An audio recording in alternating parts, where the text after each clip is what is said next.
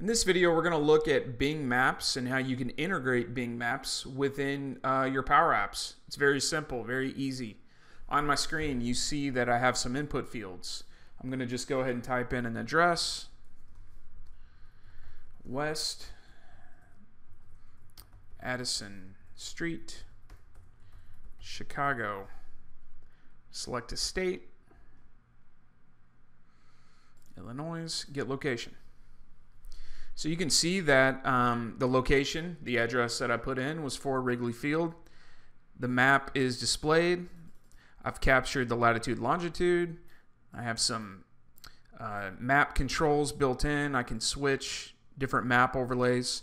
So Bing has a lot of functionality, and in this video we're going to dig into some features that could be useful in your PowerApps development. So let's begin.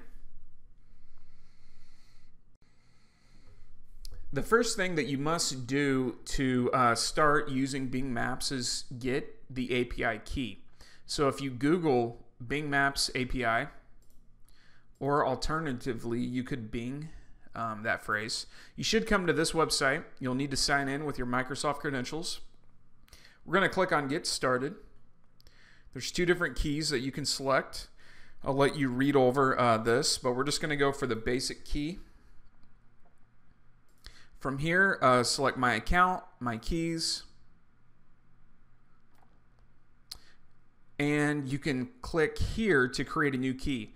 I already have some keys built, so I'm just going to use this key. But to create a new one, it's pretty simple. You just type in an application name, URL is not required, and then basic. And then I just selected dev test just for testing purposes, but there's different key types that you can create. So I'm going to use this top one here that I have for PowerApps. And this doesn't work, but this does. So I'm going to copy the key, which I will be deleting after I upload this video. Now that I have my key, I'm back in PowerApps, and I'm going to create a connection to the API. So under Data Sources, click on Add New Data Source, New Connection, type in Bing, select Bing, and just FYI, the Bing Maps is still in preview mode, so it's not official yet, but I've been using it. It's worked fine. I don't think Microsoft is going to get rid of it. Make that connection. So now that is done. Okay, so now that we have the Bing API connected to our PowerApps, we're going to go into how we can start using this feature. I have some input controls on my screen. I'm not going to go into creating this. Hopefully you know how to add these to your screen if you're watching this video. But I have an input, text input for my street, which I've named text street address. I have one below that for my city. And you can see the name here, text city address. I have a drop down for my state. And within drop down, I have the items, okay, for all of the states, which I was able to get from this website. And I will link to this website, but this website has a list of all the states, comma separated in double quotes. So that made adding these very easily. You just had to paste that in between brackets. So all of my states are in that drop down. I have a text input field for zip, so text zip address. And then I just have two buttons, which I don't have any properties assigned yet to those. And then below that, I have another section for latitude and longitude. So the first text input is text latitude and text longitude. And then I have the same buttons below that, get location and clear, but there's no functionality added to those yet. We will be doing that shortly. So let's get started with the Bing API. So I'm going to start with this button first, get location, and we're going to create a collection. So I'm going to type in clear collect. I'm going to name my collection COL location, comma, Bing Maps get location by address. All right, so after you type that in, Bing will give you some help on what you need within this function to have it work. So I'm going to start with the address line, and it should come up, which it did. Okay, that needs to be within a curly bracket. Address line, so that's going to be my first text input field. Let me take that. So text street address dot text, comma. Next, locality. Locality. These are all named really weird in my opinion, but it may make sense to somebody else. So your locality was going to be your city. So I'm going to enter in the name of the text input field for my city dot text. Okay, so that's highlighted there, so I'm on the right track. Comma. Admin district. So this is going to be our state, which will be our drop down. So I'm going to copy that drop down, go back to my button, paste it in. So dot selected text, because it's a drop down, so it handles it a little differently than a text input field. Dot value. Okay, for my postal code, it's going to be my last input field. So it's going to be txt zip address dot text. Okay, so that is all that I need. So I'm going to close that out with a curly, 2 parentheses, and we're done. Okay, so now if I enter in an address, so let's add a different one. I have one that's a little closer to me. Central AVE, Louisville, Kentucky. That's where I'm from. 40208. We'll click get location. Close this out. Go to location or collections. And within my collection, I have one record.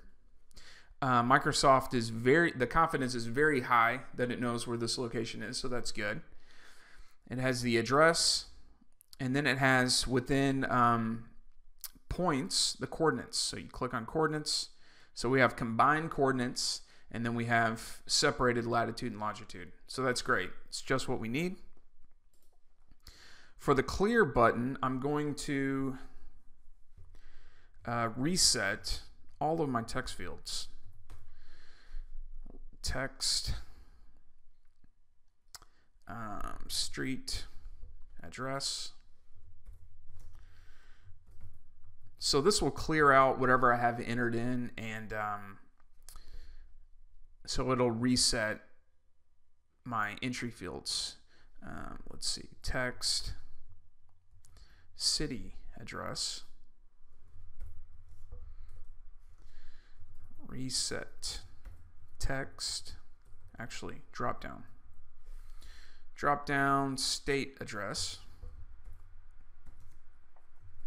reset text zip address. Okay, and I'm also going to clear collection. Clear COL location. Okay. So now if I click on clear, all of those fields are empty and it's reset back to default, and within my collection I have nothing. So this will help us out whenever we actually embed an app within the application, so we can just clear it out and enter a new address.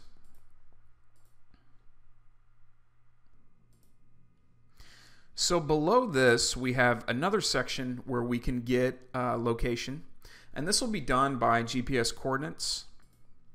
So I have 2 text input fields, and I'm going to click on the get location button, and with the on select property I'm going to clear collect, and I'm just going to pick up that same collection that I'm using, COL location, comma, Bing Maps get location by point. Okay, so this is going to be a little simpler because we're only working with two pieces of data. We just need latitude and longitude. So I'm going to select my latitude input field,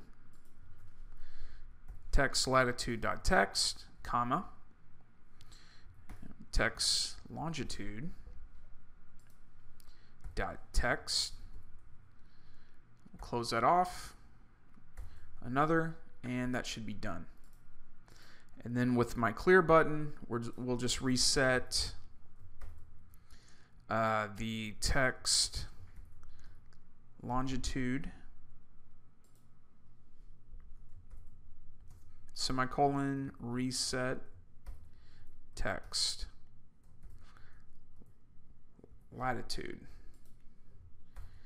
and then we will clear our collection. Okay, so now if I enter in some GPS coordinates into these fields, we will get the location. So get location.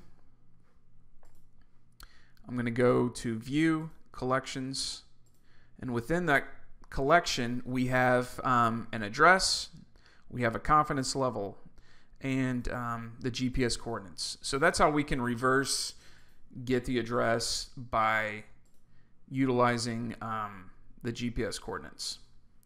So this is the first of two videos, and we've set up what we need to enter in information and get location data. In the next video, we're going to go over the map features and how you can add controls to the map and markers and use this data and display it on your screen.